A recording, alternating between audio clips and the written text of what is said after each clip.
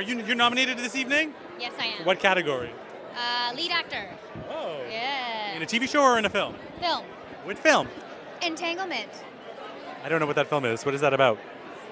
It's about this guy who finds out that he has an almost adopted sister, and he goes searching for her, and in his search for her and in finding her, he finds himself.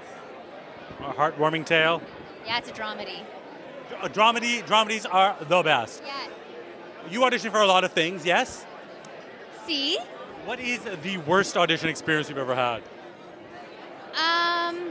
I'd say the worst is when I remember this one time I had to, it was for a commercial, and it was for a bridesmaid, and I got all dolled up, and I went in, and they just took a photo, and then that was it. And I was like, I don't have to do anything. I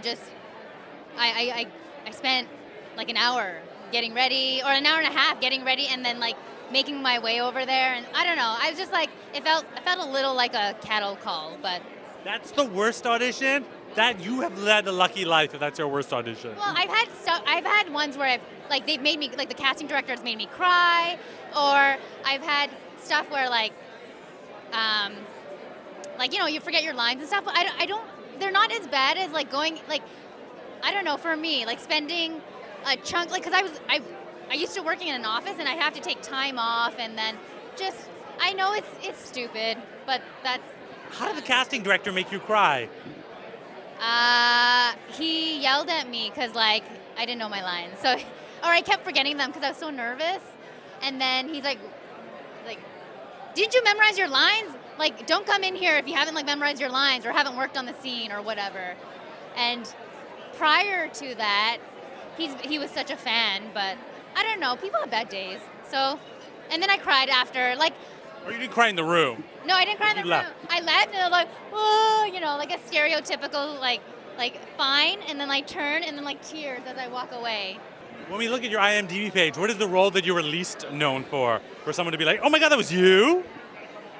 Oh, like a small part, or just like. Or even anything. Just that they're like the role that you're least known for. I'm trying to think. Probably something like barista number 5.